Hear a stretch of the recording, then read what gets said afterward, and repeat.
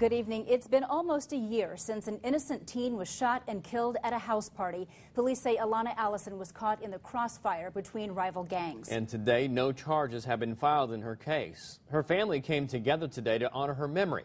News Channel 15's Angelica Robinson joins us now live from Lafayette Street with more on what they did to honor her. Angelica.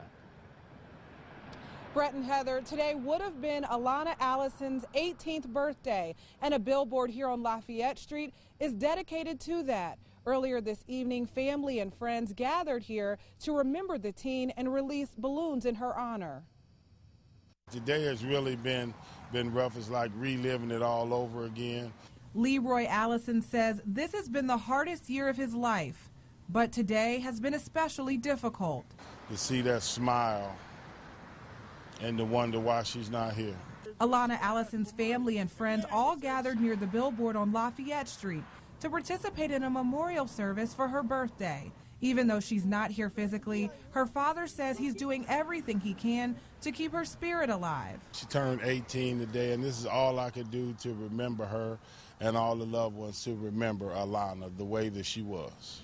People took turns sharing their favorite memories. There were plenty of tears, hugs, and some laughs, too.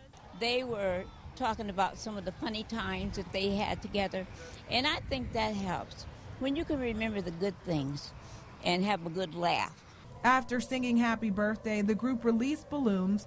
Some had notes written to Alonna, but the message her father wants everyone to know: don't be afraid to speak up. Alonna's not going to come back. I know she's in heaven. So what we have to do is stop from having these kind of things happen again. The young kids just have to talk. Alonna's case is currently in the hands of the Allen County prosecutor. I'm told by a spokesperson there that they do not know if or when charges will be filed. Reporting from Lafayette Street, Angelica Robinson, News Channel 15.